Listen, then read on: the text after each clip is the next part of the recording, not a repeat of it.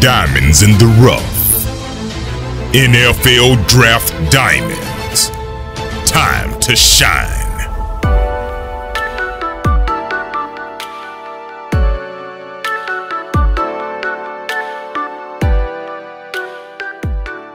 Hi, I'm Jimmy Williams with NFL Draft Diamonds, and today I have with me Harrison Moon, who's an offensive lineman out of Tennessee, Chattanooga.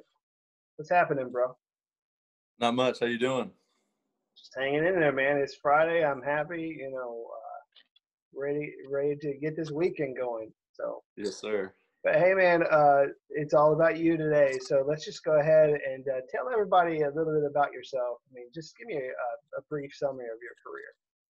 Yes, sir. So I started my college career at Mississippi State. I enrolled summer of 2015 and spent 3 seasons there. I was playing center. I was playing backup center at the time and doing some special team stuff. And then after the 2017 season, I transferred to UT Chattanooga and spent that spring playing center. But then in the fall, transitioned to right tackle as a better fit for the team at the time. And so I started the 2018 season at UT Chattanooga at right tackle. And then the 2019 season was supposed to be my senior year. I was starting right tackle. Unfortunately, had a season-ending injury, but was able to apply for a medical red shirt and was awarded it. And so now I'm here trying to get another shot at a senior season through all the COVID stuff, ready to go. Oh, so I guess now you're going into your 6th year. Red shirt twice over with a senior year. So furthering your education, trying to do what you got to do, with what God's given you. I have you in my notes, 6'5", 297 pounds, which is pretty decent size. Again, like you said, I mean, you played backup for a long while there at Mississippi State, which again, you think about some of the guys that have come out of Mississippi State. I mean, those guys are, really pro caliber players that are really doing an excellent job, like at the pro level. So yeah, I mean, those guys are great. And then of course you coming to Chattanooga, playing at right tackle, now practicing to play at left tackle. So, I mean, I personally feel like you do bring a lot of versatility to the table. And more than likely, I feel like pros are going to want to push you inside anyways. So what would you say is like the best thing that you bring to the table, like one of your best attributes? I think, like I said, I think versatility is one of them. I'd like to think I can play most positions on the line. I'm going to have experience at both tackles and playing center. And then I think I'm an intelligent player. I think I'm smart and understand the game of football. And then I think I just bring passion to the table. I think I'm a very passionate guy about the game of football. And I kind of think that's lost among people these days. And so I think that's really what you're getting out of me.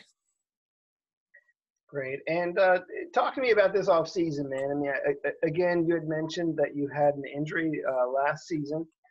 So tell me, how are you with that injury, if you fully recovered, and just this off season just as a whole? Because, I mean, obviously, it's been weird for everybody. So just kind of lay it on me, man. Like, what's been happening this off season for you? Yes, sir. So I've got cleared. I'm 100% full go. I have been for a couple months now. Our medical staff did an awesome job helping get me to where I am today and rehabbing me. And we've been practicing. I feel good. I feel strong. I feel athletic and fast. And ultimately, I don't even think about it anymore. And then, throughout this whole off season, I guess my main emphasis was rehabbing and getting healthy and, coming back better than where I was before surgery. So I got a lot of one-on-one time, two-on-one time with our athletic trainers, and really just them kicking my butt for a couple months, making sure I'm getting ready for the season and getting healthy. And then along with rehabbing, I went to Velocity, which is an O-line specific gym, kind of near Atlanta, and I worked with them. We weren't able to get a spring ball from due to all this COVID stuff. So they kind of helped me at first with my transition to left tackle, helping kind of, and rebuild those techniques in me, helping apply those techniques into my game. and ultimately got me ready for left tackle for the season to come and be ready for when it's time to join our team and be back from the offensive line coach. So I'm ready to go. Cool. And it seems like you guys only really have one game this fall, which happens, I guess, in about a week against Western Kentucky. So, I mean, obviously you're preparing again, like you said, being at that left tackle now, and you're also in the film room, watching your opponent. So don't give too much away, but just kind of break things down for me a little bit, maybe about like how you watch film, not necessarily that opponent, but just sort of in general, like how do you break things down in order to prepare yourself for game day? Yes, sir. So I'm a big creature of habit, big creature of routine. Once I find that routine that works for me, I stick with it. So on Mondays, after we practice, I'll come in and kind of analyze first the practice film from that day, see what I need to clean up, make better so I can execute it better the next day. And then, as far as breaking film down on another team for the week, on Mondays is my first down emphasis. I'll just buzz through first and second down, maybe buzz through a couple blitzes, but see how they play on the early downs. And then Tuesdays is my third down emphasis. I'll watch a lot of their pass rush moves. Do they give anything away in their stances? Are they a big blitz team on third down? What do they like to do? And and then on Wednesdays is more of my red zone kind of short yardage. Do they change defenses getting into the red zone? Like, how is that guy playing in the red zone? Like, what do they like to do? Do they give any tips away? And then Thursdays is kind of just my review day. I'll kind of buzz through, maybe 5-10 clips of, each situation that will happen in a game, and then kind of review my notes, kind of make some final touches to my notes. And then Fridays is strictly just notes review and, just getting ready for the game, getting ready to mentally get after it. Cool. So, I mean, it sounds as if, today's like the day that you're wrapping things up and kind of just moving into this weekend. I was just going to ask you, maybe just give me an example of maybe one of the most memorable plays of your career, games, moments, something that you're willing to share, about your experiences, maybe a highlight. Yes, sir. So it was, probably the most memorable play of my career is we were playing my first season here at UTC. We were playing at South Carolina, playing an SEC school night game. And it was a really cool experience. But the first play of the game, our offensive coordinator designed and called a kind of like a shot play, long pass. And, we blocked it up pretty well for our quarterback, Nick Tiano, and he threw an absolute dime to Bryce Nunley, first play of the game, 30, 40-yard gain. And it's just a cool experience. It was really memorable because, we're a smaller school, it probably isn't supposed to happen to a lot of people who, view it from the outside. And it just, we believed in ourselves and we knew we could do it. And it was just kind of, affirmation to ourselves, we belong, we're here, let's do this thing. So it was just a good experience. It was really memorable. First play of the game. Never forget it. Cool. Those two guys that you mentioned, Nick Tiano and Bryce Nunley, man, I really believe that those two guys are really excellent players. Especially Bryce, man. I mean, I know Bryce is an excellent, guy, in the classroom as well as on the field. I mean, he's just an excellent, good all-around guy. But what are some of the other guys there that maybe not everybody knows, or I don't know, maybe a player there that has just impressed you over the years that you want to give some love to? Man, we got so many guys. I think we're a very talented team, and we have a lot of special guys, good group of guys. Some notable ones, I'd say left guard Cole Strange. Yeah, he's a stud. You'll definitely see him playing on Sundays. Our right guard, McClendon Curtis, he's I believe a junior. He's one of the biggest guys you'll ever see, 6'8", 330. Tight end, Chris James, quarterback turned tight end, All-American player at the position. I mean, he's awesome, really great leader for our team. Bryce Nunley, as you said, I mean, very talented, just great guy, academically, everything. And then we got some guys in the secondary, Jordan Jones and Jarrell Lawson. they really hold down that secondary and do a great job. Then Devontae Maxwell is kind of the leader of our defensive line group, and they've got some talented guys that, I know he's a couple years away, but there's a freshman named John Prince. He's really talented. And, we got a linebacker, Ty Beck. He's a great player. There's great players everywhere in Chattanooga. Gotcha. I thought we were just going to mention the whole roster, man. You're just going down the list. That's the short list. I mean, there's so many more. It's cool. I understand, because I do realize that you have a lot of great talent there. I mean, I've been able to talk to a few of those guys that you had mentioned. I mean, I did a Zoom interview with Chris James a while back ago. So, I mean, obviously, Mr. Do-It-All, tight end, H-back, fullback, emergency quarterback. So, I mean, that guy can do it all. So he can. But yeah. For those watching this video, you can also go back and check that out when you get some time. So Harrison, man, tell me a little bit more about yourself, like outside of football. I mean, in my notes I have that actually it seems like you graduated not too long ago with a bachelor's in psychology. Where are you at right now with your education? What are you doing?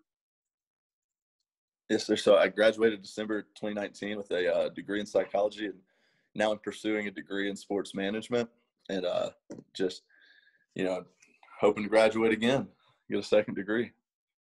Cool. So, I mean, again, like one of the blessings with COVID, I feel, is just it's allowing guys like yourself to extend your scholarship, to extend your education, which, obviously, being stuck in quarantine and having to walk around in masks and get tested, obviously those things that we don't necessarily want to do, but I mean, furthering your education, man, like that's excellent. I mean, having that opportunity, and for you possibly getting 2 degrees is really just something else.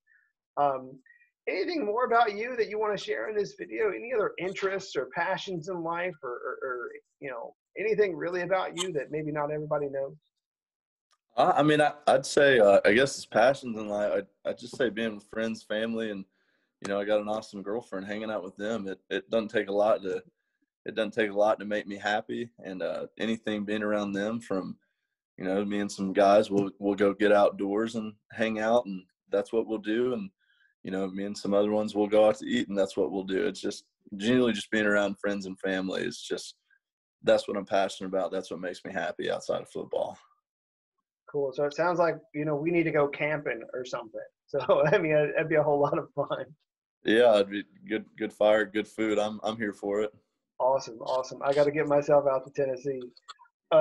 Hey, man, let's also give some love to some of your mentors in life, your coaches, your leaders, really anyone else that you want to give a shout out to.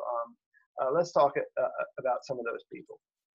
Yes, sir. So, first I got to give a thank you to my family. I mean, they've just been with me through all the highs and lows. I can't thank them enough.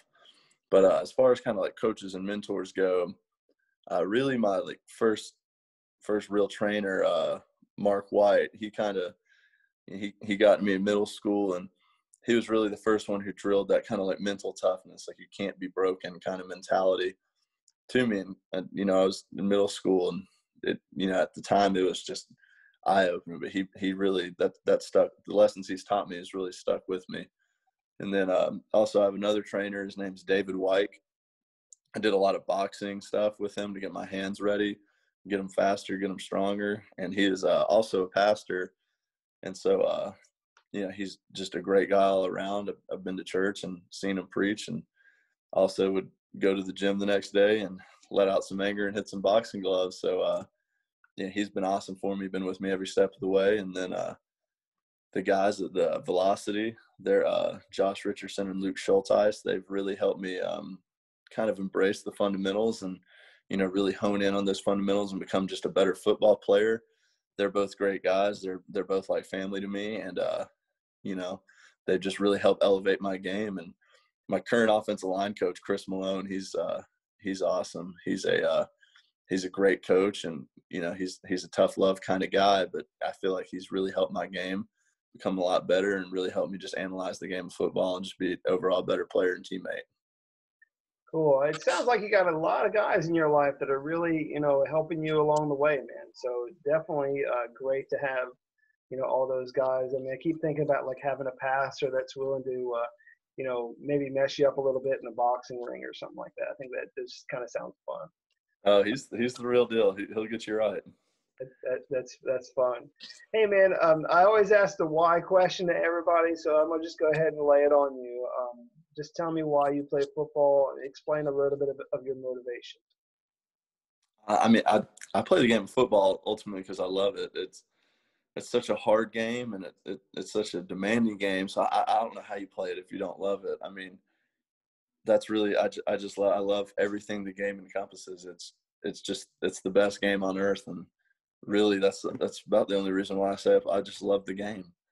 And then as far as motivation, my family is my motivation. They've supported me through all the highs and the lows, and just been my rock throughout this whole process. And I just can't thank them enough. I want to make them proud, and make them feel like they're right for believing in me. Like, you're right for supporting me. You made the right decision, being by my side. And so when you're not feeling as good or feeling banged up, sometimes that's what helps motivate me is I need to make them proud. I got to do this extra workout to make it, and so they can be proud of me.